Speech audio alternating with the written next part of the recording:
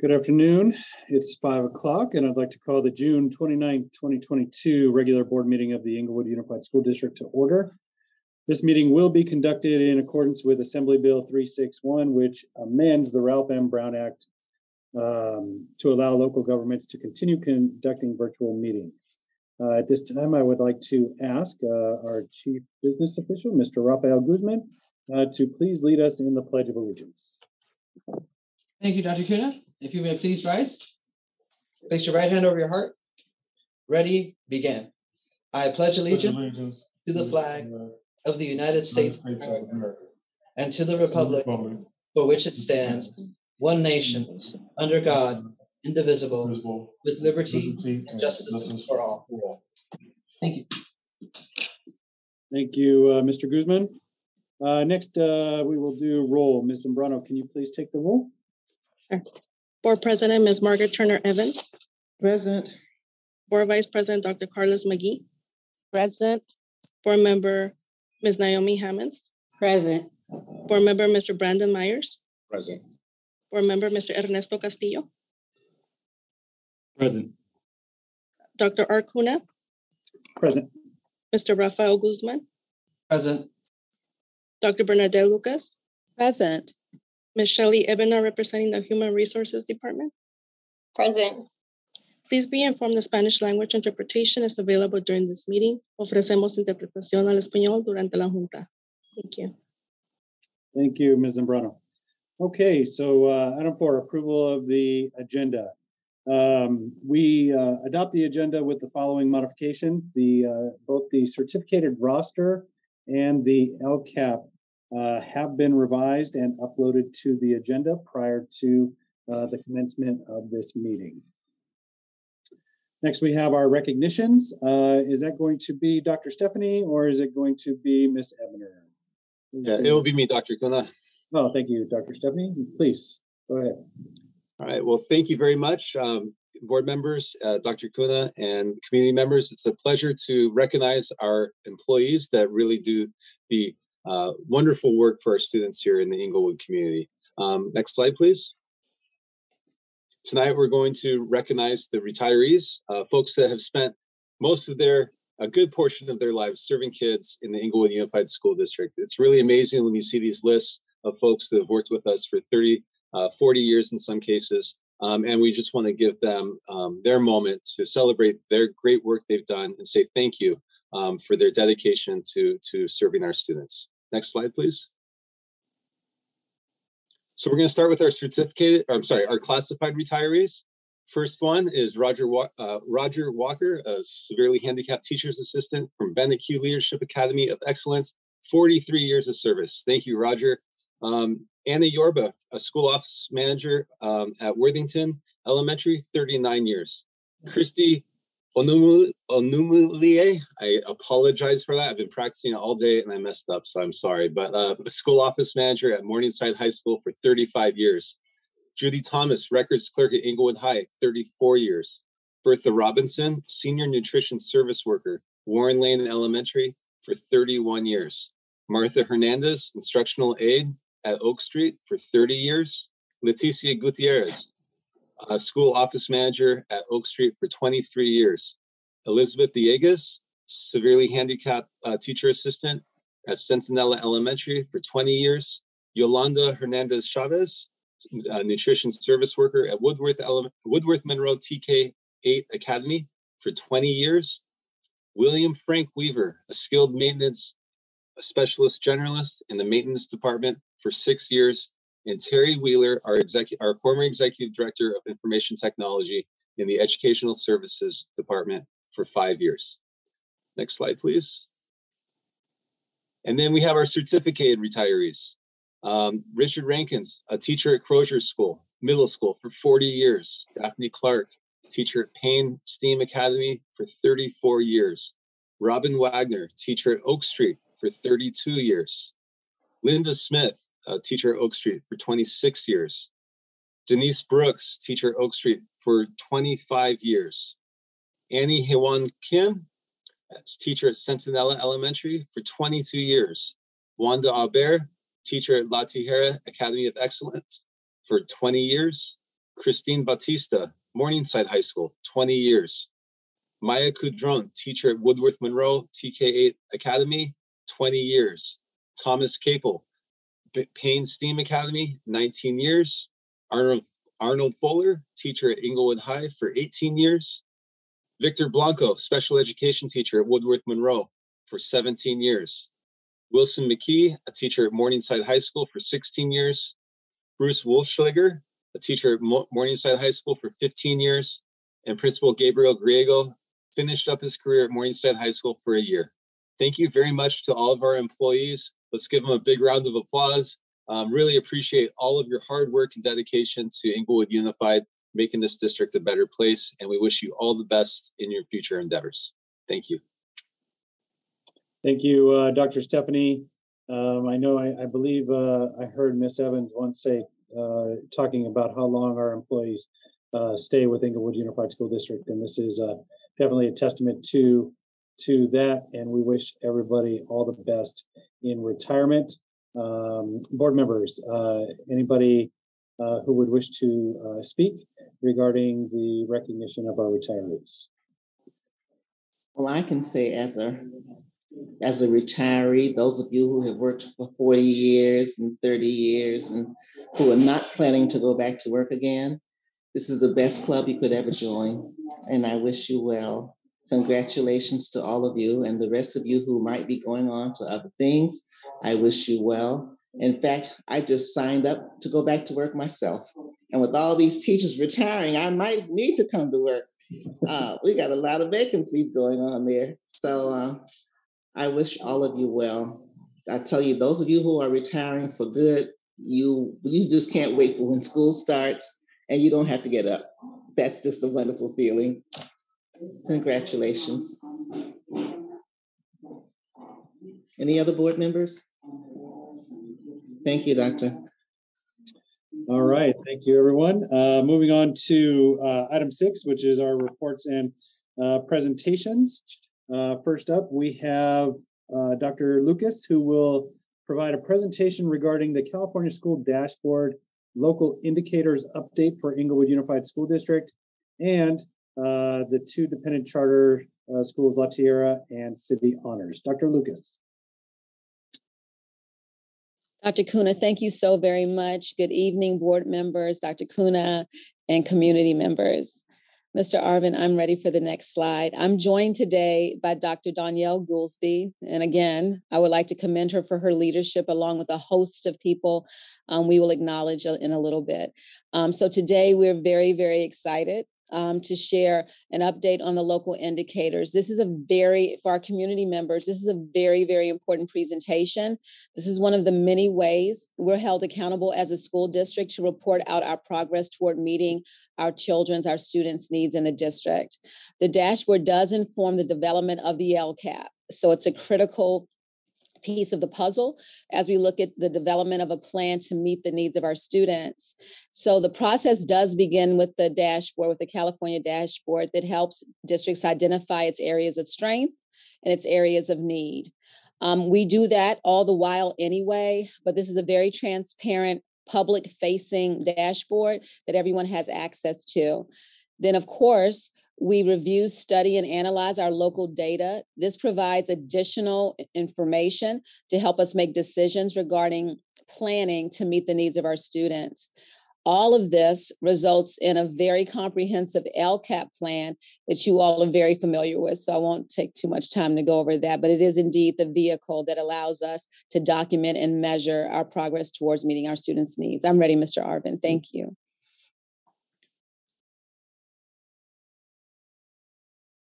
Oh, I'm ready for the next slide. Thank you so much.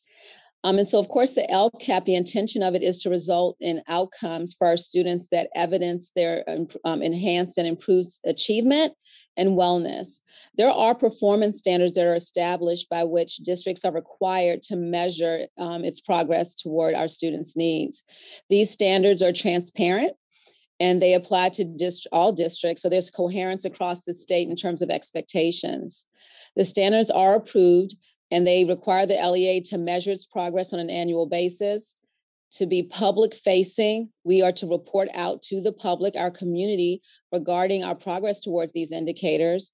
And it's important that our community understand the holistic picture of the LEA's progress. And it's incumbent upon us to facilitate presentations like this to do just that. I'm ready, Mr. Arvin. Thank you. And so you see here the indicators for 2022 are noted by category, and the priority is listed next to it. They do not apply to individual schools. We're looking at the LEA here. The data collected for this fall is from this school year. So fall 2022 is from fall 21-22. And the deadline to submit results regarding the local indicators is indeed June 2022. So we are in alignment with the due date. And at this time, I would like to transition the presentation to Dr. Goolsbee. Dr. Goolsbee, please. Thank you. Next slide, please. So as you saw, priority 1 covers all of our basic conditions at the school. So that's looking at basic services, school climate, and course access. And all 3 of those areas, we as a district, we have met that requirement. Next slide, please. And this in priority 2, you're looking at our state academic standards and how we have addressed those. There's 3 areas: the professional learning, our instructional materials, and the implementation of those policies. And for each one of those areas, you see the ratings. 3 of those areas, we have brand new adoptions, and so we are in beginning phases in those areas. Next slide, please. This is also a part of priority 2, where we're looking at additional subjects such as our CTE and our health and PE, visual performing arts, and world languages. And you can see the ratings that are there. Also, the engagement of our teachers and our administrators in the professional learning. And these were the ratings from our survey as well. Next slide, please. So question 3, actually the next 3 questions all focus on our parent engagement. The LCAP is heavy on parent engagement and wanted to make sure that they're involved in the process. So the first question that is asked is about building relationships between the school and and our families, our school staffs and our families. And as you can see, our ratings here, it's all about creating community and having that a positive relationship between two-way community with our staffs. Next slide, please. So this is a second question that is asked about building a partnership for student outcomes. So it's not just about having those conversations with our staffs and our staff and our families. It's about what we're talking about, and we're talking about how our students can be successful and what we can put into place in the partnerships between our families and making our students' academic experience successful. And here are the ratings for the question 2. Next slide, please. And then the final question is about seeking input for decision-making. Just so everyone knows, we've added some additional parent advisory groups that are available for our parents to give us advice on various plans, not just the LCAP, but also any of the state level plans that have come out. And so there was an uptick in responses and positive responses to that involvement. And here are the ratings for seeking input for decision making. And next slide. And so that concludes the indicators. So that just gives you an update on where we are in terms of our work with the community and the work leading up to the LCAP. At this time, I'll turn it back over to Dr. Lucas. Thank you, Dr. Goolsbee. I do want to emphasize for our community that this process is not a perfunctory one for us. We take it very, very seriously. There's a lot of reflection, dialogue, conversation, data analysis that goes into this process because ultimately it's intended to meet the needs of our students. And there's nothing more serious than that. There's no more serious responsibility than that, rather, for a school district. So I did want to assure the community that we do take this process very, very seriously. With that, I want to transition back to Dr. Goolsbee. I believe we're transitioning to City Honors, Dependent Charter, their local indicators for the California dashboard. We're ready for the next deck under the same agenda item.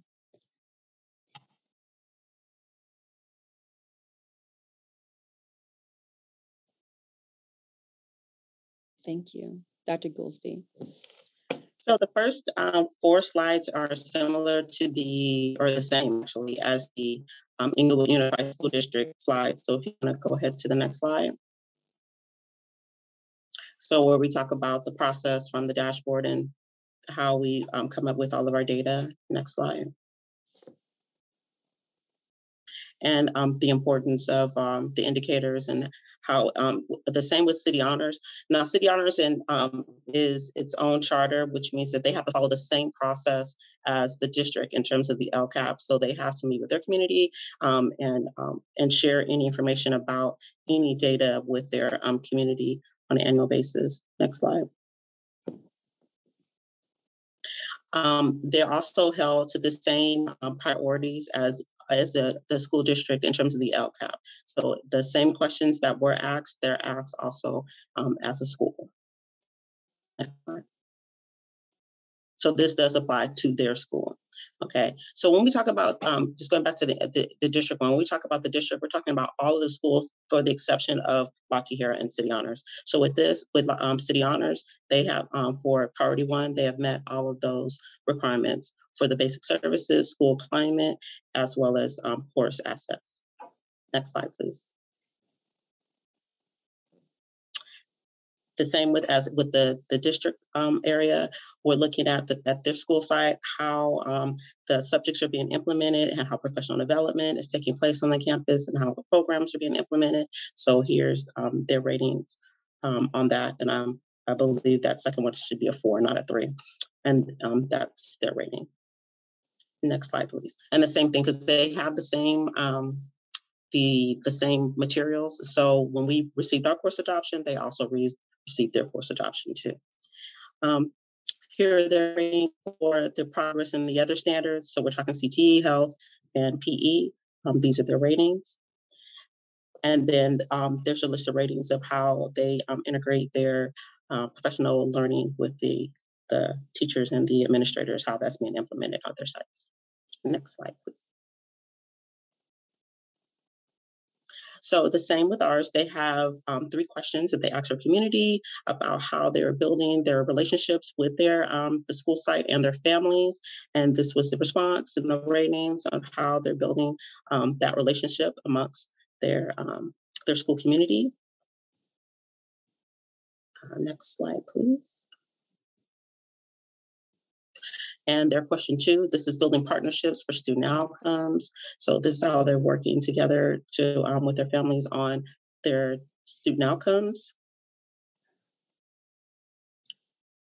Next slide, please. And then the third question is how they're seeking decision-making. Again, remember that they have to work with their school site community to get feedback on all of their plans. As City Honors, they have, they not just work on the LCAP, also their WASC, their single plan for student achievement, all of those have to be in alignment, and they all require parent and community feedback in order to develop their plans. Next slide. And that is it. Back to Dr. Lucas. Thank you so much, Dr. Goolsbee. I would like to emphasize, I'm sure everyone noticed in the bottom right corner, as Dr. Goolsbee pointed out, what the ratings mean. And it's critically important to note that as with any data set, the story behind those numbers is what we're most interested in. The numbers give us kind of the mosaic, and then we color it in with the story behind the numbers. So I do want to emphasize that to the community. So if you see a 2, a 3, a 4, a 5, there's evidence behind that number. There's a story behind those numbers that we investigate and analyze. In that story lies the solutions to whatever challenges might present themselves, so that, again, we continue to meet and further meet the needs of our students. So I wanted to share that piece of the process. I'm very honored to introduce Mr. Brent Tilley, Principal of La Tijera Academy of Excellence. He will review his dependent charters, local indicators. Mr. Tilley, please. And Mr. Arvin, we're ready for La Tijera's deck.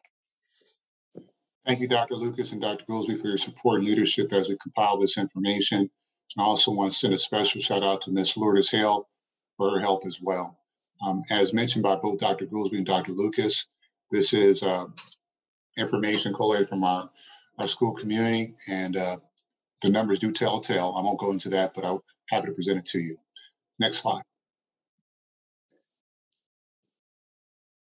Again, this slide speaks to the development of the LCAP. I think we've talked about that a little bit. The dashboard is probably the easiest and most efficient way to get a snapshot as to the school's health when it comes to some of the issues that are presented in the survey.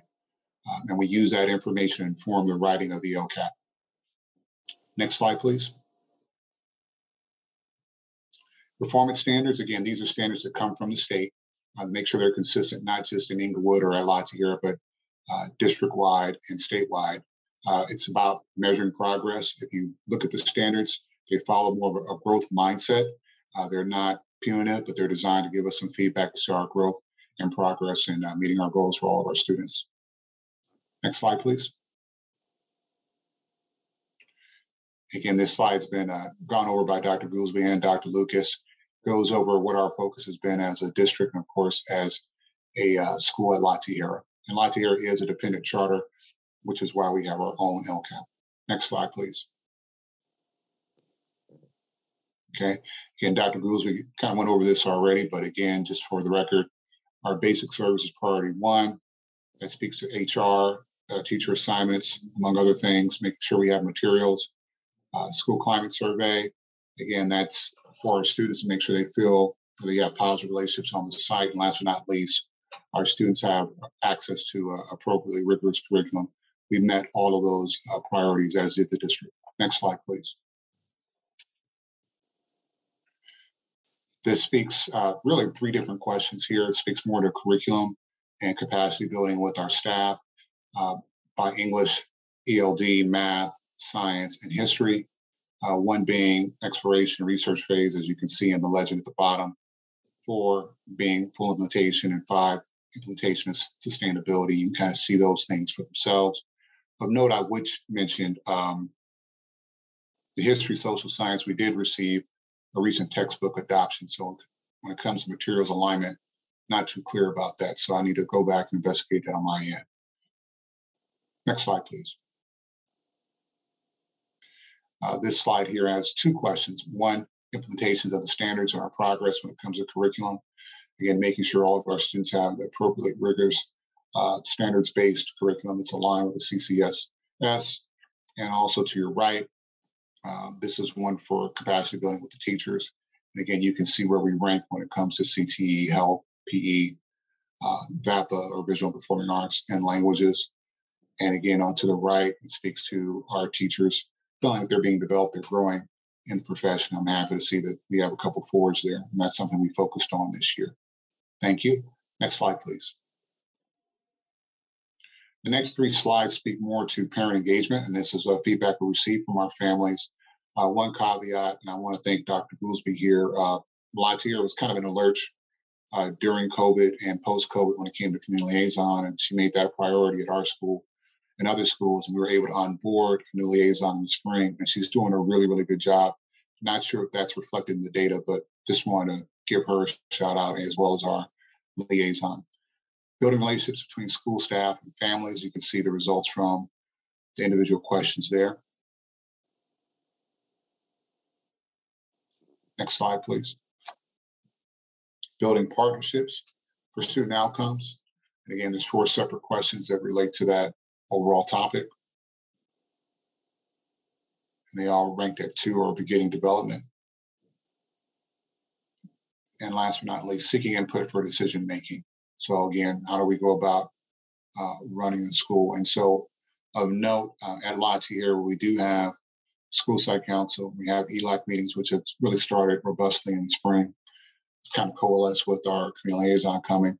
I do also have a call with the principal monthly. I communicate via phone call and email once a week with our families. So I'm looking forward to seeing some growth in this area in the upcoming year, but appreciate the feedback nonetheless.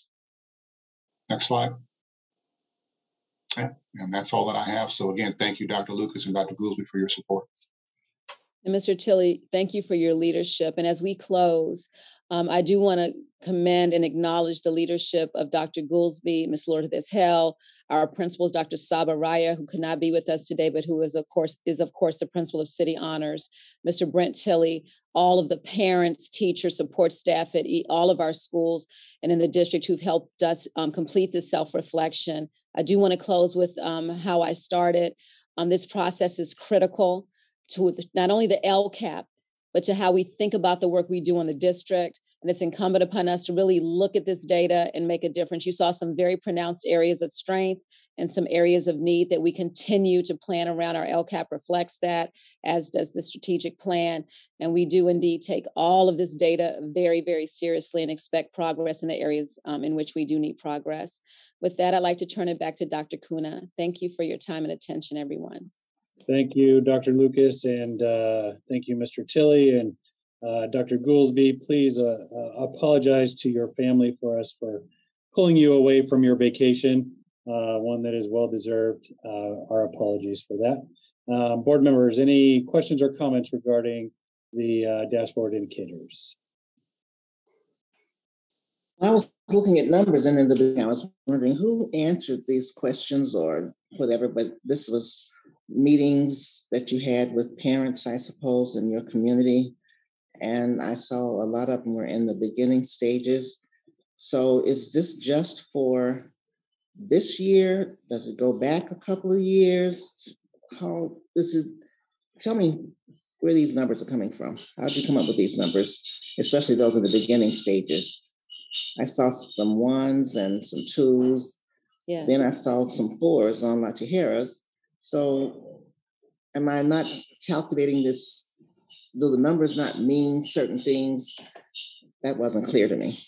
Sure. Dr. Goolsby, would you please? Sure. So the numbers mean how the surveys go. It's given to our parent leadership, the school community. So La Tijera would be their school community. At City Honors would be theirs. For the district is our parent community, and they look at it from their perspective. They're not necessarily privy to all the things that we know, but it's based from their perspective. Do they feel as though that these things are up and running? And in the areas where we needed some strength is on our newest adoptions. So like if you look on the subjects where it's like ELD, history, and social studies. All three of those areas are areas where we have brand new adoptions. And so getting them up and running and going and teachers are working with the fidelity and the families are used to it, it's not there yet. But they acknowledge that they see that A, we got a new adoption, and B, that is upcoming. Whereas on the flip side, you saw with math and language arts, those were a 4. Because they're well-established programs that the families are aware of, they know about, they've seen the homework, they see the work, so they're able to speak to those programs. So that's kind of when we were having our discussion because we have a discussion with our, especially with our parent leadership about the indicators, and they share with us why they have made the comments that they've made and why they made it. And that was one of the feedbacks that we got for that particular one. So it's pretty much like, do they see it? They're involved on their campuses. Do they see these things happening when their kids are coming home with their work? Are they seeing these things? And so it's based off of what they are witnessing and what they're experiencing with our district. Dr. Goolsby, may I add a little bit to that really thorough response? I do want to emphasize also that we have instructional priorities in the district. Any organization needs to choose specific foci. And I think we'll see a correlation between the areas we got some of our strongest scores in terms of what aligns to our instructional priorities. So any leader of any organization knows that if you see data about your organization that surprises you, it means that you don't have your pulse on the organization. So the data did not surprise us. So for example, we knew, to Dr. Goolsby's point, because of these new adoptions and what that means to change management and all of that, for next year, we're embedding our instructional priorities, Ms. Evans, for example, literacy in all content areas. So we focused heavily on English language arts. So next year, our secondary content teachers will also have quite in-depth professional development in literacy and the content area. So that should move those areas in addition to us continuing our rollout of the adoptions in these respective subject areas. So that's what you meant by everyone has a backstory. I understand what you're talking about now. Yes. Thank you very much. Thorough explanation. Thank you. Okay. All right. Thank you, Dr. Lucas and team. Next, we will move to item 6B, which is the annual report on Measure GG bond from our presented by Mr. Dexter Hall of the Citizens Bond Oversight Committee. Thank you, Mr. Hall, for being with us this evening. Good evening, Dr. Kuna, board members, community, and congrats to all the teachers who are retiring. Thank you for your service. My name is Dexter Hall. I am the chair of the Inglewood Unified School District's Measure GG and I Citizens Bond Oversight Committee, in parentheses, CBOC. Tonight, I am pleased to present to the County Administrator, Board of Education, and Inglewood community on behalf of the CBOC, the annual report for the 2021-2022 fiscal year expenditure and progress report. The report is attached to the board agenda and posted on the CBOC website. The CBOC has seen progress and wishes to thank the County Administrator, Board of Education, and Los Angeles County of Education for its continued support of the CBOC and oversight of the bonds. The CBOC hopes that the bond projects continue to progress and are completed expeditiously and within budget. The CBOC will continue to report on the progress of the bond programs and hopes that the bond programs will continue to bring pride to the district and the community. For more information on the committee's activities and regular updates on bond projects, you can access the following link at inglewoodusd.com. Thank you. Thank you, Mr. Hall. Board members, any questions or comments for Mr. Hall? All right, hearing none. Thank you, Mr. Hall. Have a great evening. Mr. Hall, when is the next CBOC meeting? I believe that's September 21st. Is that right, Mr. Guzman? Without looking at the... Hi, Ms. Yes, let me look it up real quick. I want to make sure I give you the right date. Yeah, because I know it's in September. Sure. So... And could you let the community know how they can access that meeting as well, Mr. Hall? Thank you. Yes, and that's what Reactive, I've been working here, because you don't work here at the... yes. So the next meeting is on September 21st. And right. We actually have a dedicated website for the Citizens Bond Oversight Committee in our district website. So probably the easiest way to get to it is to go to Google, type in Citizens Bond Oversight Committee, Inglewood Unified. It'll be the first thing that pops up. And you click on that, and you should be able then to look at the agenda, and you should also be able to see the live stream of the committee meeting. And at that point in time, you can also, it's also open for public comments and anything of that nature. So again, the next meeting, I mentioned that, and as I mentioned, you can go to the district website. It's right on there. The next meeting as well will be available for anyone to access. And Mr. Myers, also I've been working with the Inglewood Chamber of Commerce and also too with IUSD Inglewood. I know IUSD Inglewood's starting to post it. Mr. Lee McGinnier, who runs IUSD Inglewood, is starting to post the information and the link on her Instagram page and also Facebook page as well. And on our chamber media sites as well too. Great, sounds great. Thank you. All right, well, thank you, Mr. Hall. Have a great evening. Okay, next up we have item 6C, which is the, we're going to have Dr. Lucas again, who will be providing an update regarding the 2022-23 Local Control and Accountability Plan, the LCAP, for Inglewood Unified School District. Dr. Lucas. Thank you so much, Dr. Kuna. I have the distinct privilege of introducing my colleague, my cabinet colleague, Mr. Rafael Guzman, Chief Business Officer, and one of my teammates, Dr. Danielle Goolsby, again, Executive Director of State and Federal Programs. They will be facilitating the presentation. Thank you. Mr. Guzman, I think your first step. Thank you, Dr. Lucas, for that introduction. And thank you all for joining us today for this board meeting. Thank you to our board members and, of course, Dr. Kuna for the opportunity to present today regarding the LCAP. So in today's agenda, we have some information regarding the LCAP budget overview for parents in regards to city honors for the district and for La Tijera. And we also have some quick updates for the LCAP. Next slide, please. So as you can see here, we have this budget overview for parents. So this document was created just to increase the level of transparency and kind of show our numbers to our community and to parents that they're able to see what's going on with the budget. And as you can see in this slide here, it's showing a revenue source for the district, and it shows you how much is in LCFF revenues, how much is in other state revenues, and federal revenues, and local funds as well. When we talk about LCFF, just for clarification, that's the local control funding formula. As you can see here, it's the biggest piece of the pie. It's that one in light blue there that you can see on the screen, 92.9 million.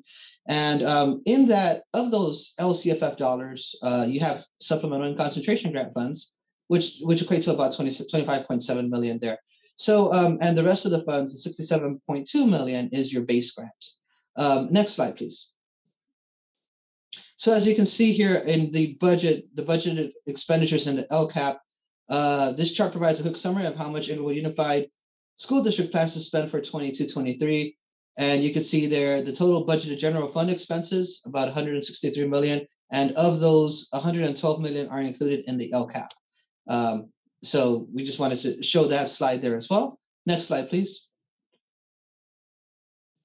And as we look at prior year expenses for increased or improved services for high needs students, we look at this chart, and what this chart does is it compares what the district budgeted last year in the LCAP for actions and services that actually contribute to increasing or improved services for high needs students. So as you can see, the total budgeted expenditures for high needs students in the LCAP, about $23 million, and the actual expenditures for high needs students in the LCAP was about 17.3, which basically from what we estimated last year. Next slide, please. And now moving on to the budget overview for parents for city honors. Now, the reason why we have a separate one for city honors is because, as you know, city honors has a separate LCAP, and so does La Tijera, because they are dependent charters. So that's why we have to present it differently. And so again, we have the projected revenue sources here. And again, the biggest source of revenue for the charter for city honors is essentially the LCFF funds, or the local control funding formula funds. And as you can see there, the projected revenues are listed on the pie chart there, and it's the biggest piece of the pie for city honors. And it's broken down into about $3 million of base funding and about $800,000 in supplemental and concentration funds. Next slide, please. So in regards to the expenses, there are about $4.04 million of budgeted expenditures in the LCAP. The total of the entire budget, though, is about 4.3. So of the 4.3, $4 million are budgeted in the LCAP. Next slide, please. And in regards to the increased or improved services, as you can see here, the total budgeted expenditures for high needs students in the LCAP was $758,000, and the actual expenditures exceeded that a little bit by $765,800 is the expense there. Next slide, please. Now moving on to the budget overview for parents for La Tijera, which is one of our other charters there. And as you can see, the total LCFF funds there are about 8.1 million. And that's the biggest piece of the pie of revenues for La Tijera. And essentially of those $8 million, 6.2 are part of your base grant, and about 1.8 is your supplemental and concentration grant funds. Next slide, please. Now, as you can see here, there are about $9.3 million in budgeted expenditures for La Tijera. Of those $9.3 million, 6.8 is budgeted in the LCAP. Next slide, please. And in regards to the prior year expenses, the total budgeted expenditures were about 1.3 million, and the actual expenses pretty much matched that, just a little bit over. in regards to what happened there at La Tijera. Next slide, please. And moving on to next steps. And here, since the public hearing, the following changes have been made as recommended by LACO. So I'll hand this over to Dr. Goolsbee, who will go over some of those changes. Thank you. All right. So after our public hearing, our responsibility is to go back and look at any suggestions or comments that were made by the public and or LACO during that time period. So there were some updates to our metric tables. There was an update to a couple of the action tables, and then as well as an update to the budget overview for parents. So what this means is that the next step is that after the approval of this plan, the LCAP will be sent to LACO for final approval at the county level. And then once LACO has made their approval, then it will go to the state for the final approval. Next slide. Some special thanks. I want to give special thanks to Jeanette Gomez and Renee Wildermuth. They worked very hard on making sure that all of our numbers were together and that all the action items tied to our budget. They worked with LACO for any consultation to make sure that everything was prepared for today. And they worked really, really hard. So I really want to give them a shout out for all their hard work. Next slide. Oh, go ahead. And Dr. Goolsbee, I also like to thank Ms. Adrienne Balcazar from LACO, who's really, really helpful to us. I mean, it's that type of, we love that type of support that we're receiving. And of course, also Mr. Dio Brack he's our business services consultant that helps us as well. So a real big shout out to them for their support and helping us through this as well. Absolutely. And of course, to Dr. Goolsbee herself, because she's been amazing. I just can't stress enough how great she has been. She's taken this on and done an amazing job. And, you know, it's not easy work. I mean, she has had to track people down and get numbers and get data, and she's done amazing work. And so Dr. Goolsbee, thank you so much for taking care of this and for working so greatly and collaboratively with business services as well. We really enjoy working with you, both Jeanette and myself. We really appreciate working with you and your team. Thank you. May I share something, Mr. Guzman and Dr. Goolsbee? Yes, go ahead. Okay, thank you. I'm not going to repeat. Back to you. Thank you.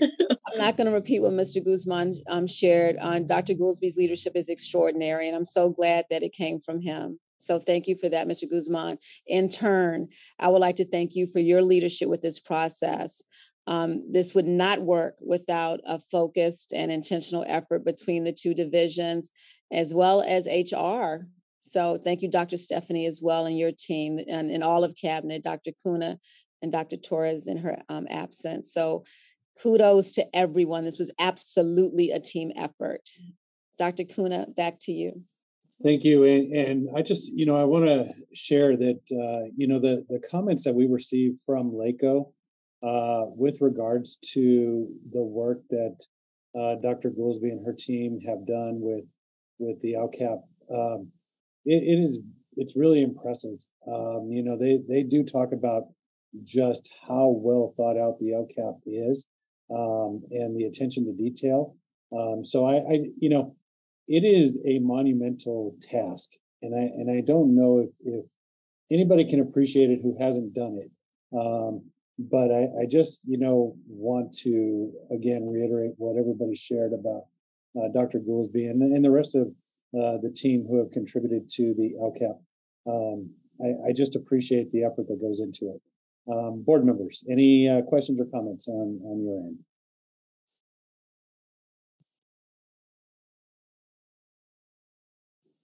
Yes, just a comment. It looks like a lot of work, and like you said, it's a team effort to get all of this done. One of the things I was looking at, where some of the LCAP expenses exceeded what was budgeted. Is that anything that we should be concerned about? Is that why we have, extra money to back up certain things? There was a couple of slides where I saw that the expenses were a little bit more than expected. So yes, Ms. Evans, sometimes what happens is we budgeted an amount at the beginning of the year, but then the budget gets revised, and so then the amount goes up. We carefully monitor those expenses, and they weren't very much higher than what we budgeted. So they're in line, and we've been able. And then what happens as well is that some of that is absorbed in the base funding as well. So it didn't really have a detrimental impact to our ending fund balance. And again, just to mention, these are estimated. So as you know, there's an unaudited actuals period that happens. So in September, you'll actually have the final numbers.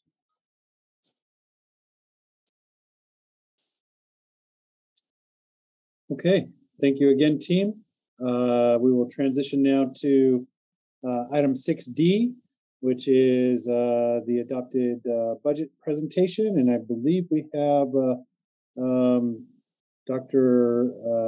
Williams and Mr. Guzman presenting for this one, right? Yes, Dr. Cunha, thank you so much. And again, thank you to our wonderful board, our community, and Dr. Cunha for allowing us to present today.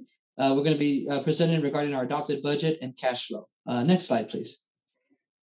So just to go over these key terms once again, if you looked at the budget, this is going to pop up a lot. And so we want to make sure we review these.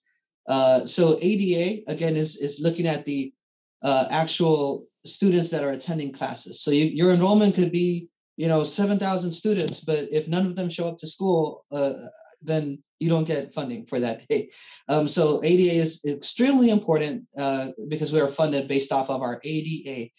So that's why you'll hear that often. And then the next item here is cash flow report. So you'll see a little bit of that today in today's presentation. We're just making sure that we're able to meet our cash flow obligations throughout the year.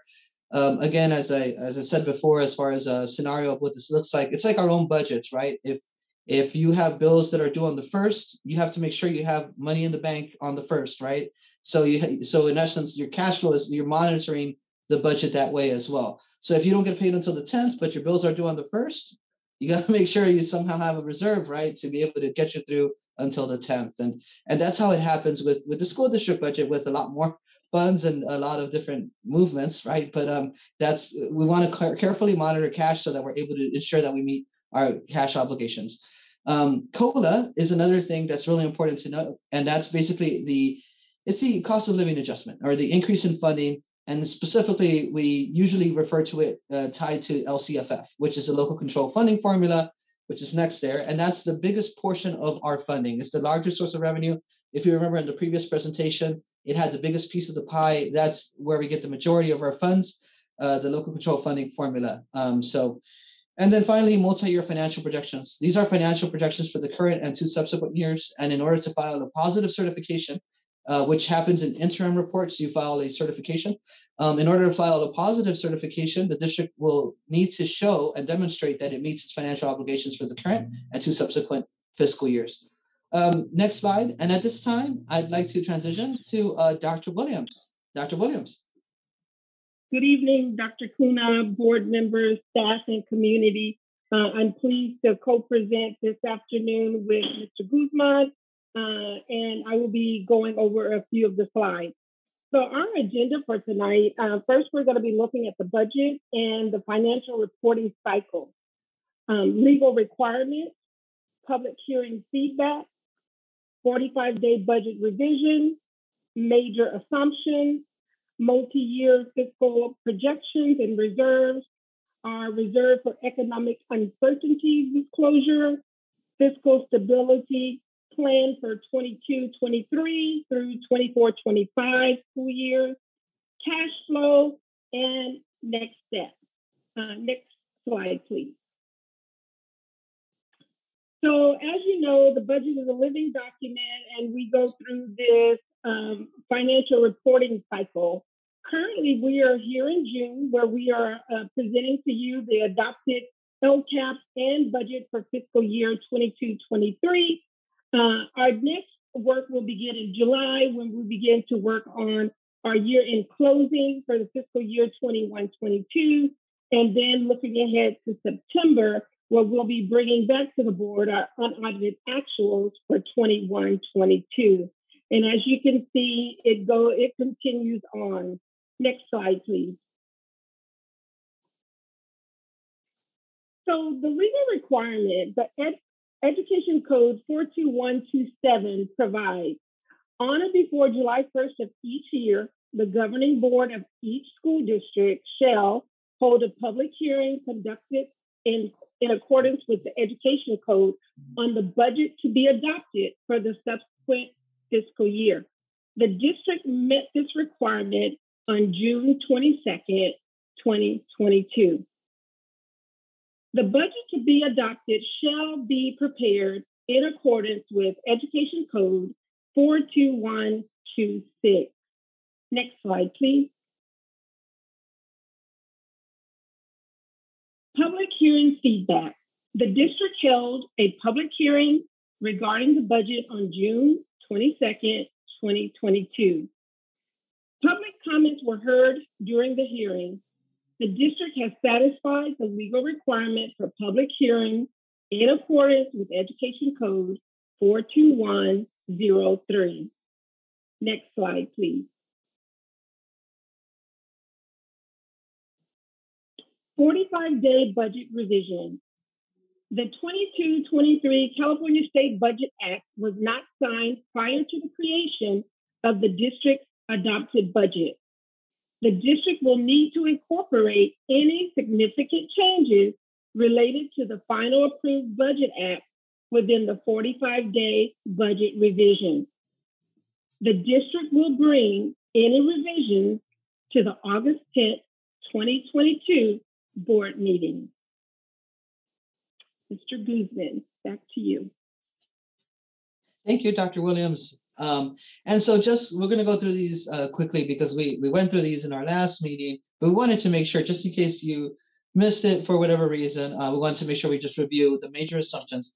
Again, you can see that our declining enrollment is being assumed for here in our assumptions. We're assuming that enrollment will drop to 7,270 next fiscal year, and then 6,965 in 23-24, and then to 6,712 in 24-25. So we're showing that decline in enrollment there. Next slide, please. And as we look at some other major assumptions, what we did for LCFF, it's affected by the COLA, which are those terms we were talking about earlier. And really, you're looking at in 22-23, a 6.56% COLA that was estimated when the budget was, when we actually got this budget together. Now, the 45-day budget revision, we will probably have some changes to this from what we are hearing, but that has not been exactly finalized yet. So we'll fill those in at the 45-day budget revision. Next slide, please. And here are some other major assumptions where we show, for instance, what we are estimating for lottery for instructional materials, the mandated block grant increases, STIRS and PERS rates, our local step and column. For those of you that don't know what step and column is, it's basically the natural raise that a person gets. So if we get a brand new person that gets hired at step 1, they move up to step 2 or step 3. And so we're estimating that that's about a natural 2% increase. And then for the classified staff, about 1.27%. And we're also projecting some higher health and welfare rate changes there in the out years as well. Next slide, please. So as we look at the budget summary, you can see here that our total revenues are about 174 million next year, and the total expenses about 178 for a net decrease of 4.3 million, which leaves our ending fund balance at about 55.1 million. Next slide, please. So this year is the MYP and reserves. So if we look at the 3 years, and you can see the details behind the MYP in the attachment that's attached to the adoption today of the board. It has the details, but essentially your revenues and expenses over the next 3 years, you can see that 22-23 deficit spending about 4.3 million, ending fund balance of 55.1, 23-24 deficit spending slightly, and then 54.8 ending fund balance, and 24-25 about 6.8 million in deficit spending, reducing our balance to 48 million. But the good thing is that across all 3 years, the district does meet its reserve for economic uncertainties, and the district has committed funds now because of the changes in law. The district must commit funds that are above 10%. So the district does have those commitments in all 3 years. Next slide, please. So one of the things I'd like for all of us to focus on is the unrestricted side, because that is probably, not that the restricted side isn't important, it's very important as well, because it could affect the unrestricted as far as contributions go. But the unrestricted side is really important to look at. And as you can see, deficit spending about 6.3 million in 22-23, 23-24 about 500,000, and 24-25 about 7.2 million. Now it's important to note that in 22-23, the reason why you're seeing 6.3 million in deficit spending is because we are accounting for about $5.7 million of expenses for the supplemental and concentration grant carryover. So essentially that fell to the reserve. And so now we have to expend it this year. That's a new law that has come into effect for this fiscal year, that you have to spend your LCFF carryover. It doesn't have to be spent this year, but we have to budget as though it will. And that's how we budgeted it. And essentially that's why you're seeing a larger deficit spending. But what you do see is into that third out year, there is a problem. There's deficit spending, and the district needs to address those issues now so that it's not such a big hit when you have to do it 2 years from now. So it's really important that the district looks at this. And again, this is an MYP, it's a projection. So these numbers can change drastically from one day to the next. If the economy, enters into a recession and COLAs go down, these numbers might get worse or they might get better. But at the end of the day, currently, this is what we're looking at, and it's a good planning tool for the district to start addressing the deficit spending problem now to ensure that it is fiscally solvent in the future. But currently, as it stands, we do meet our reserve for economic uncertainties across all 3 years. Next slide, please. So this is something else that we also have to include, which is the reserve for economic uncertainty disclosure. It's just a disclosure of why we have, for instance, assigned funds, which we do have in all 3 years. And the reasoning that we gave there is that the district is currently in a path to fiscal recovery, but it still needs to make adjustments to ensure fiscal solvency. Failure to make those adjustments to curb deficit spending may result in fiscal insolvency. So we need to make sure that the reserves are carefully monitored, and that we have some assigned amounts to protect the district from volatility or unbudgeted increases in PERS, STIRS, which is the retirement plans, workers' compensation, and other benefits, as well as other unexpected or unbudgeted general fund expenditures. So another thing to keep in mind, though, with these reserves is they are one-time in nature. They are reserves. So once you spend them, they're gone. And so if you have a deficit, a spending problem, that becomes an issue when you deplete your reserves. Next slide, please. A fiscal stabilization plan, as you can see here, this is the outline of what the plan has. So thus far for 22-23 through 24-25, there's obviously still deficit spending in the out years. So the district will need to look at this plan very carefully, and then whether perhaps maybe at the 45-day revision, bring an update, but for sure at the first interim report, the district will need to bring a revised fiscal stabilization plan based on the changes and factors that we hear from the state. So as the state clarifies the state adopted budget, and as they give their trailer bill language about how it's going to be implemented, some adjustments will most likely need to be made to the 45-day revision as well as our fiscal stabilization plan. Next slide, please. And here we have our cash flow. I know this is a lot of numbers, but if you can focus on the very last line, and as you can see here, the last line, if you look, there's about $49 million. That's what we're projecting to end our cash balance. Meaning that's what the district actually has over at the LA County Treasurer. And so we ended the month of May at about 70.2 million. And in June, we're expecting to, and the rest of the year, to make final payments and things like that for the services. And so essentially, it would end at about 49 million. Next slide, please. And as we look at the adopted budget, you can see that across each month, we're projecting that we will be okay as far as cash goes. So the district will have the funds to meet its obligations in those years as far as cash monitoring. So, but we have to continue to verify these numbers at each interim report to verify that we are still in solid ground when it comes to cash. Next slide, please.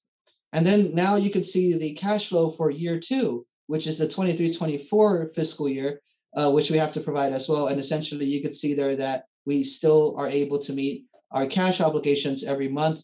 But again, we have to carefully monitor this. so that we don't fall into a situation where you run out of cash. Next slide, please. Okay, and now I will turn it back to Dr. Williams. Thank you, Mr. Guzman. Next step, approval of the adopted budget on June 29th, 2022, which is tonight. We want to make sure that the board and our community expect major revisions at the 45-day budget revision due to the many assumption changes that are being discussed at the state level. Update the fiscal stabilization plan, as Mr. Guzman talked about. The district must continuously monitor and update this plan to ensure the district's long-term fiscal solvency. That is crucial. Carefully monitoring ESSER expenses and ensure that those funds are spent by the established timeline. It is important to begin to now move our focus to year-end closing and carefully monitoring changes in our enrollment. Thank you. Back to you, Mr. Guzman. Okay, next slide, please.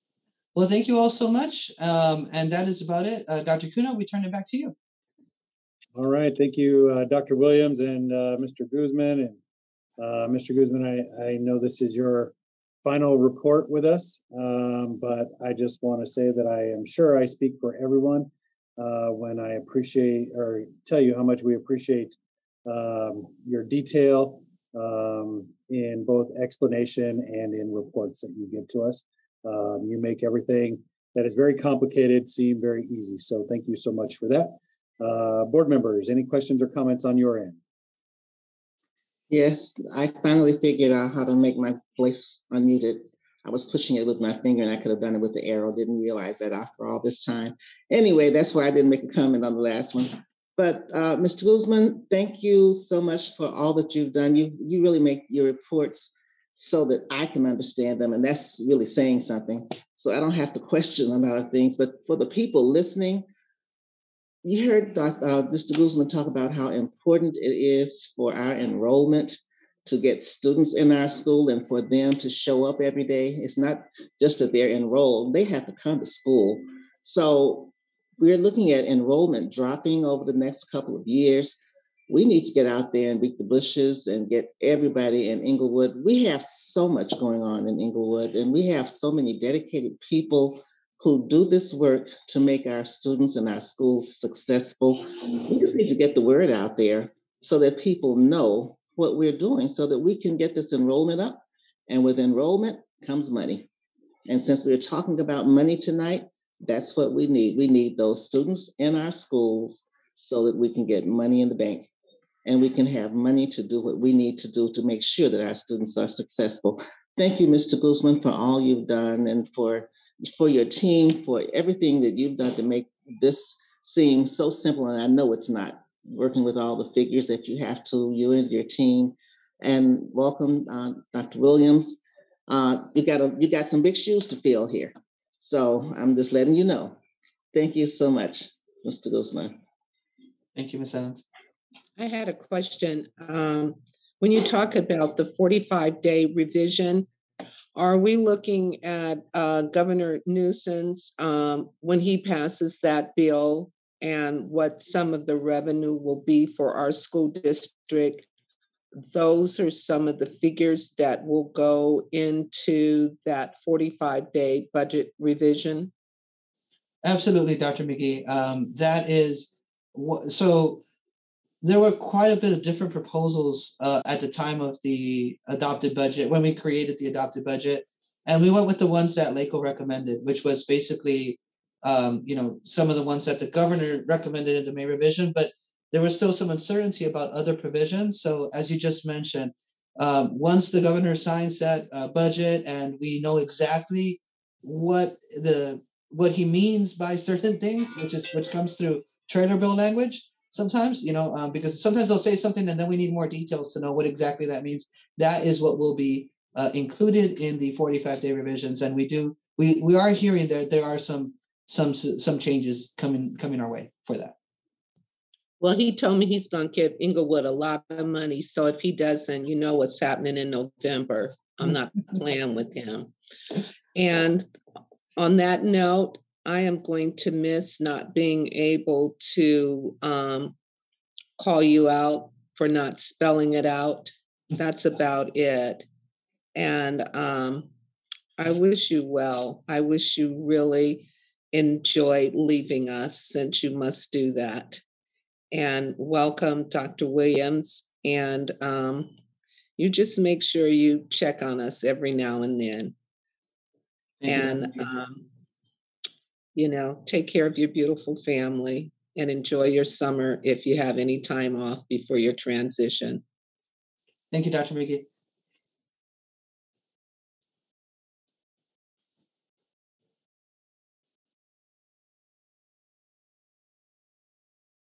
Okay, Dr. Kuna.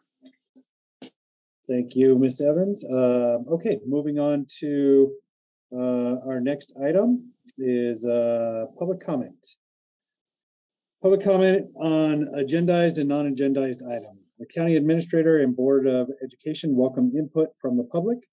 Speakers wishing to address the County Administrator and the Board on agenda and non-agenda topics must complete the public comment submission form prior to the County Administrator commencing the public comment period under Agenda Item 7.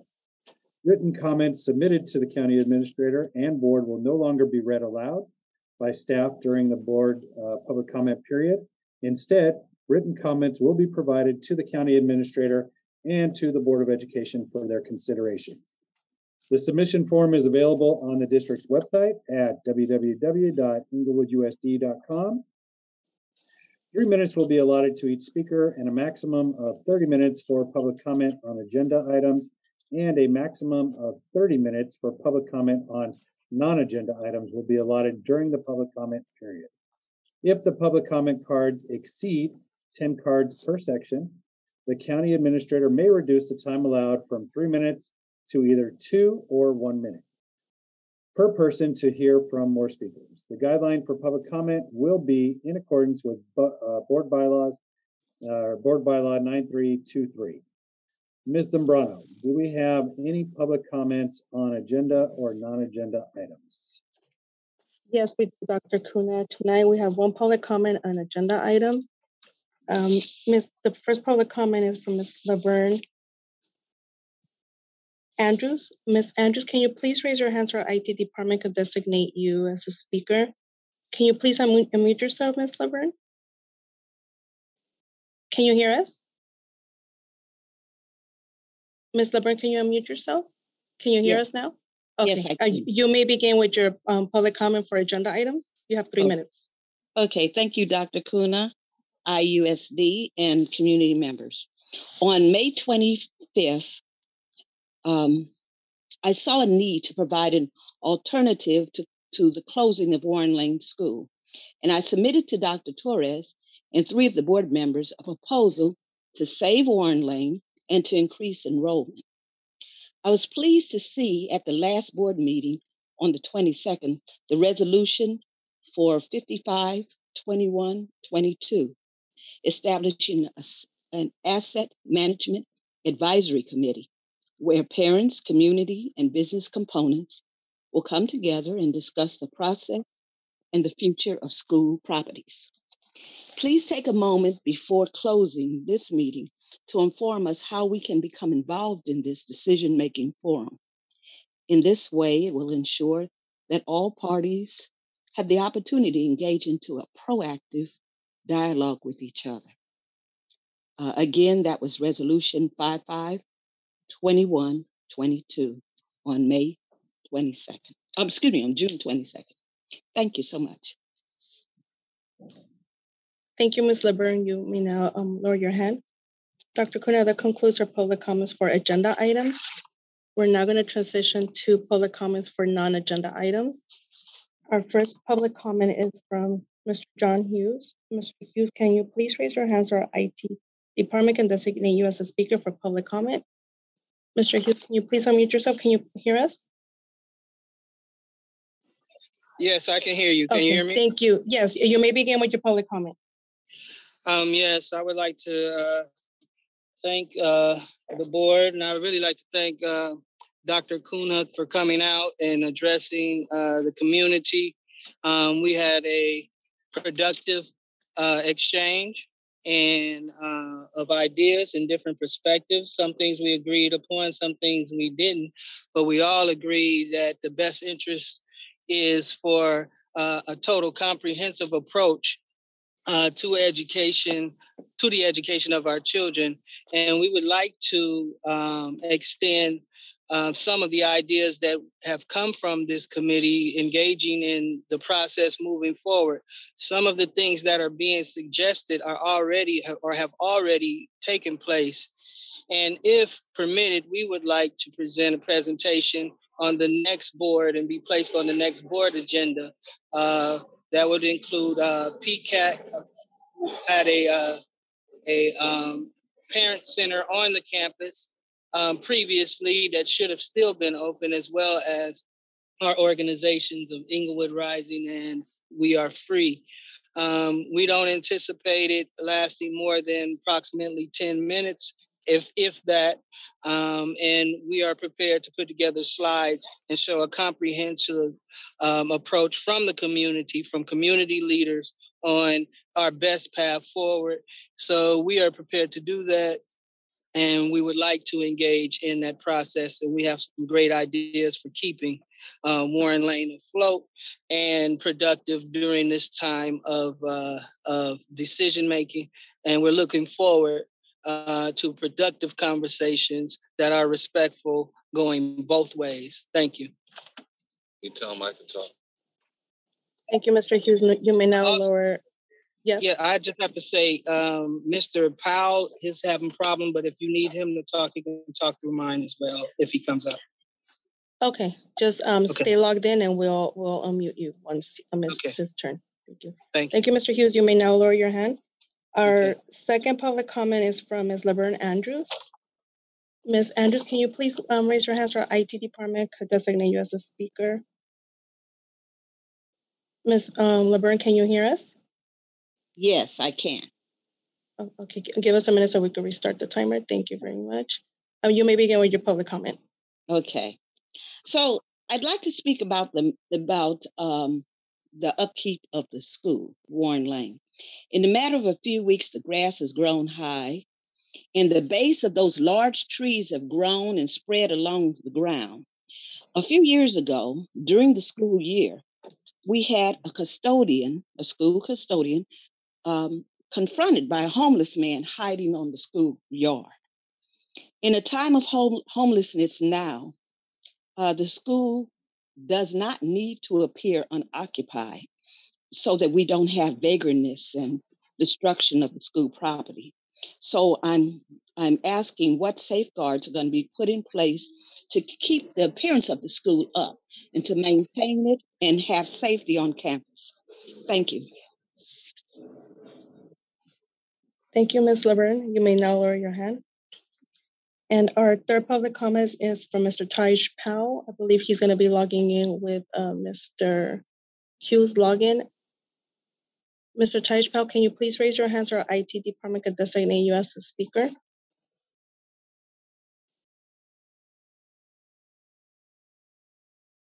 Mr. Powell, can you please raise your hand and unmute yourself?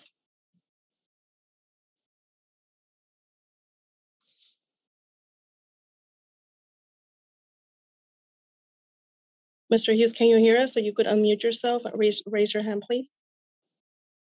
Please unmute yourself. Mr. Powell, is this you? Yeah, can you hear me? Yes, we could hear you now. You may begin with your public comment. You have 3 minutes.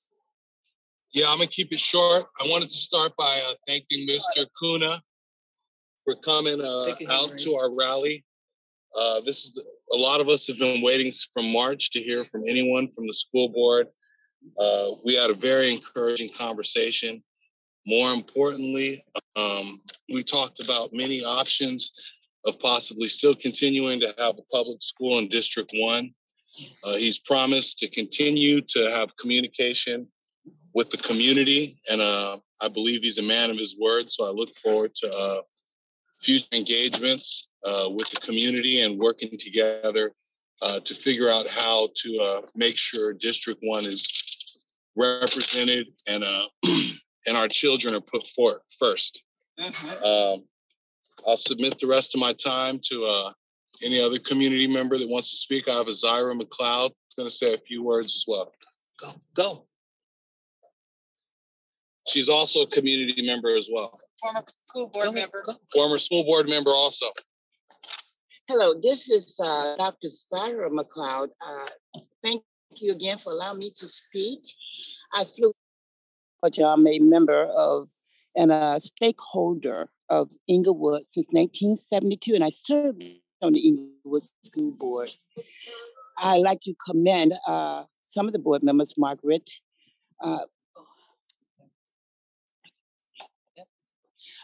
Evans, who assisted our school and has been so wonderful in making it work. So we want to give a shout out to Margaret. And I want to thank also the new county superintendent, the acting superintendent. I find him to be very up and eager to work with the Inglewood community. As Mr. Hughes has said, parent and community action team, along with our other partner organization on the agenda. Because in 1990, Inglewood School Board passed an action item with parent and community action program with most of our schools. And we have those items when it was passed. And therefore, we're asking our representative and board members, as well as the county, to support us in bringing back on the school campus, outside of the school, our community and action program with parent, community, business, educators, legislators, and all of them, which is a part and made up for the betterment of our schools and our city. So with that being in place, I'm sure we can work together to have a workable situation, because we don't want to be looked at as adversaries. We want to be looked at as friends, because I'm sure we all want the same thing. Thank you, Dr. McLeod. We want Inglewood to be the top. Thank you. Dr. Kuna, that concludes our public comments for tonight. Thank you, Ms. Zambrano. Okay, moving on to number 9, reporting out of closed session actions. In closed session, the county administrator approved the following settlement agreements: SE 08-2021-2022 and SE 09-2021-2022. Next, we have item 10, which is the consent calendar action items for human resources.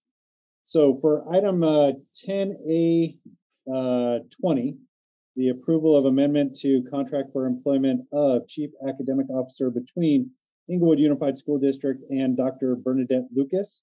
I would like to report out that the contract is amended to change the time of the dates of the contract. So the contract will now run from July 1, 2022 through June 30th, 2025. Next, we have items 10A21 and 10A22. Those are the approval of contracts for employment of the Chief Human Resources Officer, Dr. Nick Stephanie, and the Chief Business Official, Dr. Marguerite Williams. The terms of this contract, or these contracts, are also effective from July 1, 2022 through June 30th, 2025.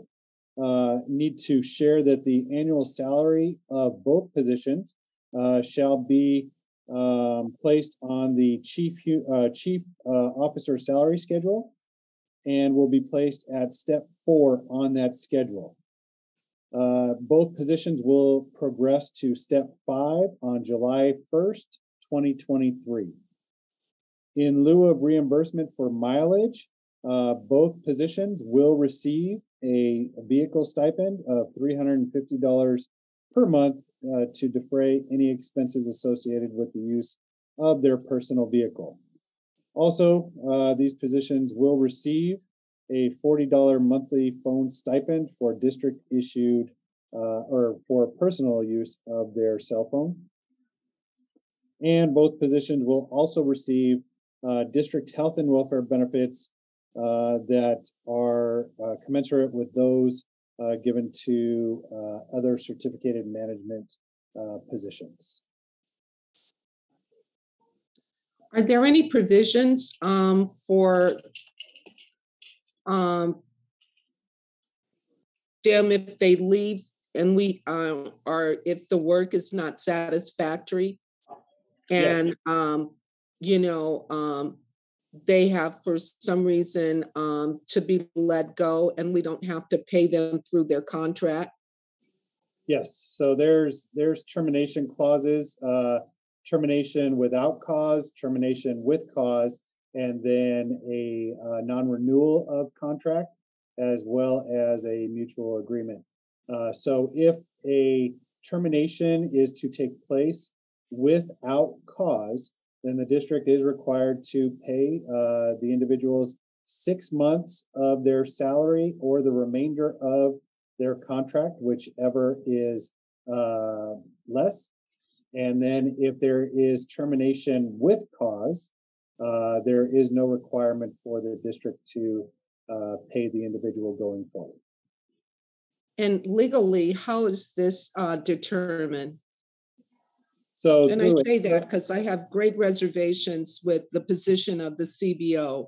We've had, and this is no disrespect to you, Dr. Williams, but I've been on this board long enough to know that we have paid people that did not satisfy the job requirement. And because of their contract, we were obligated to pay them through the end of their contract. And the district lost a considerable amount of money. So I really hope those safeguards are there because we cannot afford. That is a very crucial position. And I have seen it over and over and over be abused, and they leave.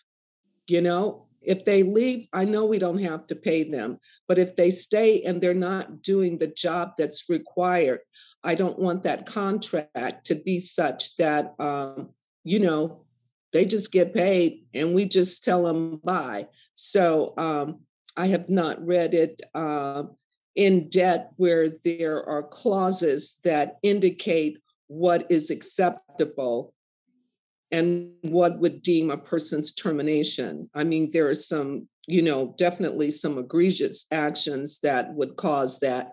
But I'm just really concerned about that. And I want that on the record. I can appreciate that, Dr. McGee. And yes, I agree with you. And with regards to termination with cause, that is the responsibility of the supervisor of those positions to make sure that those pieces are documented so that it does not put the district in a position to have to pay out if the position or if the individual is not doing what is required of the position. So thank you. Thank you. Okay. So moving on, we need to, so those are, we're now going to consider items 10A1 through 10A22. Does the board have any other questions or comments regarding any of the other items on 10A1 through 10A22? I have a question. Let me see. It's very hard for me to see yours, so I'm going to look at my document.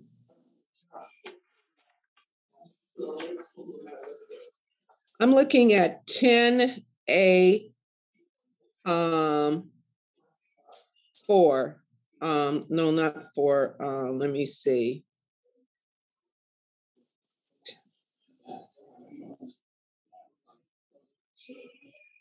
Let me see. Basically, if we're in, I'm looking at Keenan. They're giving a control service agreement for loss control service agreement. That's 10A 5.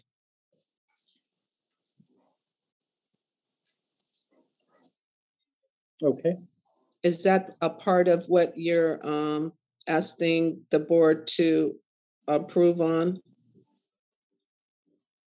The only thing I have to say about that particular contract, Keenan does a good job. I think we've, really recovered. Our losses have gone down. The only thing that I'm asking this board and this cabinet to consider, we are a Black and brown school district. And when we educate our students and we expect them to go out and get jobs, they go out and they get amazing undergraduate and graduate degrees, law degrees. And I'm concerned that we do not vet these companies in terms of their diversity. I look at Keenan's, that particular, I mean, they've made some improvements, but when it comes to the that particular division, there is absolutely no diversity. And if we don't make a stand to at least invite them to be more diverse in their company, then I really don't want them getting our money, because it's important to me that we take care of the students that we educate. And if they can't get a job and qualify for these contracts that we put out, then I think on some level we should send a message, shore up your business practices with more people of color so that our students have an opportunity to work in these various corporations and companies. And I've done my research on several of the contracts that we give out. And when I see that there is no diversity and we're spending our money, I just have a problem with it. Those are my comments for the record. Thank you, Dr. McGee. Ms. Evans, did you have a comment? It seemed like you were going to make a comment. Well, I was, but Dr. McGee has covered it. Thank you, Dr. McGee. No comments at this time. Okay, thank you. And Dr. Stephanie, if at all possible, maybe we can check to see if any of our providers, particularly Keenan, even offer any kind of internships that may be extended to our students, which would be a good start. They do internships, but their internships are not for high school students. Okay. They did do a good job in pulling together. I mean, but they had to fight for it. And I'm looking at a lot of companies that are ignoring students of color. And like I said, if we're going to give our hard dollars, we need to make a decision. And I think if they know that that's something that they really should be committed to, diversity and inclusion. And when I'm not seeing it, like I said, I've got a profile on every last one of these companies that are on this agenda tonight. And it's almost heartbreaking that, our student population is not being represented. And when we're making these decisions to bring them on board to represent our school district, it needs to be true representation. Thank you, Dr. McGee. Okay, any other questions or comments regarding items 10A1 through 10A22? Okay, so thank you for your questions and comments. Items 10A1 through 10A22 are each approved. Moving on to item 10B, Educational Services Division. Does our board have any questions or comments regarding items 10B1 through 10B35? No comments. All right, being that there are no comments or questions, items 10B1 through 10B35 are each approved. Item 10C, Business Services Division. Does our board have any questions or comments regarding items 10C1 through 10C28? We are renewing subscriptions. No comments. All right, being that there are no comments or questions, items 10C1 through 10C28 are each approved. We will now move to item 10D, Measure GG and Facilities. Does the board have any questions or comments regarding items 10D1 through 10D7?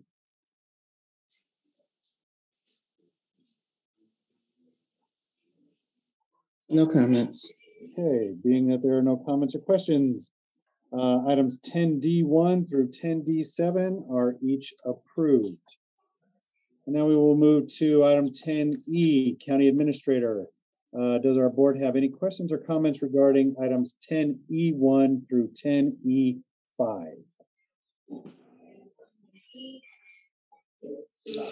No comments.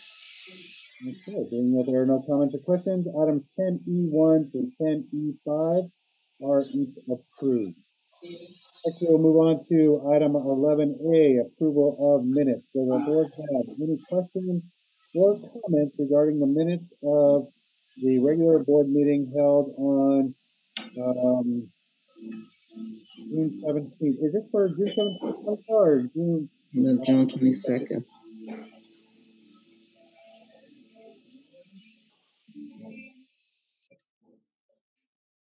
Maricela, should this be June 22nd? It should be June 22nd, our meeting last week. Yes, I'll make the revision. June 22nd, okay. I move that the minutes from June 22nd be approved. All right, thank you, Ms. Evans. So since there are no comments or questions, the minutes of the June 22nd Board of Education meeting are approved. We will go on to board member remarks. Ms. Evans, I will let you handle the order. Thank you. Let's start this week since I forgot Mr. Myers last week with Mr. Myers, if you have any comments. Thank you, Madam President. I'd just like to say to the comments tonight were greatly appreciated to Ms. Laverne, Mr. Hughes, Mr. Powell, and Dr. McLeod. Thank you for letting us know what the community is thinking. So we greatly appreciate it. Mr. Guzman, sad to see you go, buddy. And take care, man. I guess it was fun while it lasted, right? And also, Dr. McGee, you are so on point with your comments. I shared this during my agenda review as far as casting a broader net, particularly in those communities that look like us, you know, so that we can have that great representation. So I appreciate your comments tonight. And I'll digress right there. Take care, everybody. Thank you. Mr. Castillo? Thank you, Madam President. Yeah, real quick, just want to thank Mr. Guzman for, I'm not a numbers guy. It's the reason why I went to law school. I don't like numbers too much, but you made it very simple. Every meeting we had discussed budget and numbers. So I greatly appreciate your service to this community and to this district. And it's been sad to see you leave, but I'm happy for your new beginnings and your new endeavors. And I also like to thank Dr. Cunha for addressing the public earlier today. I know that level of communication is much appreciated from the community, and it's something that we hope to see continue. And as we move together as a community, as a school board, as administration, I know we're gonna make the right decisions for our students, and we're gonna make sure that we're taking all voices into consideration. So with that, I close my public comments. Thank you. Ms. Hammonds? Yes, I'd like to thank what Brandon had mentioned, Dr. Carlos McGee, her comments, and also the comments from the people who are on tonight. Appreciate them very much. And also congratulations to the retirees as well. And appreciate Dr. Cunha for stepping in. Thank you. Thank you. And to my wonderful Vice President, Dr. McGee. That always has something to say to stir the pot. But if I don't say it, I don't know who will. But Dr. Cunha, thank you for stepping in from Dr. Torres. We miss her, and we're sending her lots of love and prayers for her speedy recovery. But you're doing an excellent job, and we appreciate that. And Mr. Stefan, I'm glad you're on. I called you today. They said you weren't feeling well, so I hope you're feeling better. And I think we get a break between now and August. So I am so happy to hear that. And again, Dr. Guzman, we wish you well, but I will call you if I need you. You know that. I have all of your numbers. And that's about it. I want to thank everybody for their really, reports. That's important. It's a little repetitious for me sometimes, but I think about the public and those that may not have heard it or seen it from the last board meeting. And so they said repetition breeds retention. So hopefully they're retaining some of the information. Have a nice month off. I will see you at the Casey conference in July. And for those of you that feel overworked, get some rest. You owe it to yourself. Get some rest. Thank you, Dr. McGee. And thank you everyone for attending tonight's meeting. I've made several comments or a few comments tonight, but Dr. Kuna, I can tell that you have met with the community because I didn't feel the tension tonight. I really thank you for that. We discussed what we were going to do with Warren Lane during our agenda review. And, we talked about this, and I can tell that you smoothed out some rough areas there. So I thank you for that. And I hope that the community is satisfied and will be satisfied with the decisions that we have to make, but we have to move forward. Thank you so much, Mr. Guzman, again. I'm going to miss you because I can always ask you questions, and I just like the way you get back to me and the way you make things so clear to all of us. So again, my namesake, Dr. Marguerite, welcome aboard. But you see, you've got some big shoes to fill. I keep saying that, but we are really going to miss Raphael. And next month, like you said, we are off. No board meetings next month. We will be back again in August.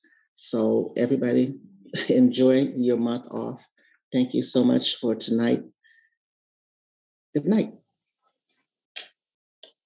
Thank you, board members. Moving on to item 13, our county administrator remarks. I want to echo a lot of what people had shared, but I do want to share that Ms. Laverne, I appreciate your comments, and one of the things that we have talked about is making sure that in the closure of Warren Lane right now, it does not turn into what happened to Woodworth. And we will maintain the facilities over there. We are talking as a team on what can go over to Woodworth so that it is, or to Warren Lane, so that it does not have a feel of abandonment, and so that we can maintain that property. So those are some things that we are discussing. I want to thank our other public comments, and I want to thank the community. As I had a chance to go out and speak to some of them, and I really do appreciate the fact that even if we did not see eye to eye on everything, it was a very productive conversation. I do want to say we have much work to do still. There's a lot that we as a district need to do to make sure that the communication continues, and that people feel heard, and that their decisions are part of our process moving forward. So we will continue to do that. I do appreciate your patience with us, and I do appreciate you, listening to what I had to share today, and having a cordial conversation. And I agree with Ms. McLeod. This is not adversarial at all. The district is part of this community. We are not working against this community, and we are, with all intent, trying to be good neighbors. So we will continue those conversations. Mr. Guzman, I am going to miss you. I think you are excellent at your job. I know that it is a huge loss for us and a huge gain for Beverly Hills. But I just want to share that, one of the things that, really I measure people by is their integrity. And, the fact that, you announced or were picked up a position in Beverly Hills about a month ago. You could have easily just packed it in here in Inglewood, and you have worked every day to make sure that what needs to get done is done. And I have even had conversations with you on the weekends regarding work.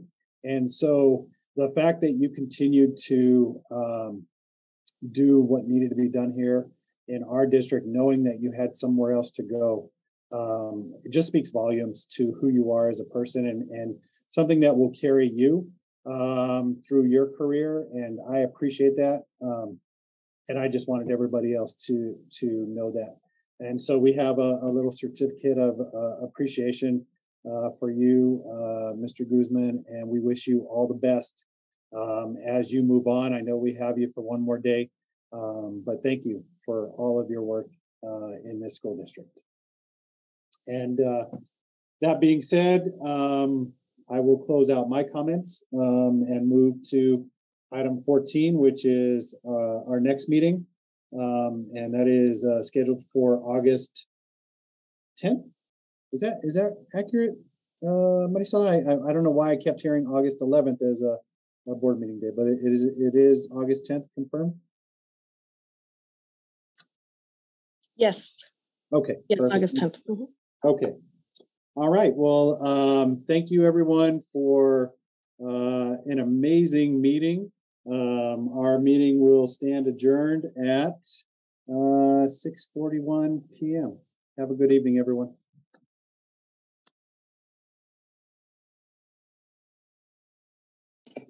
Good night.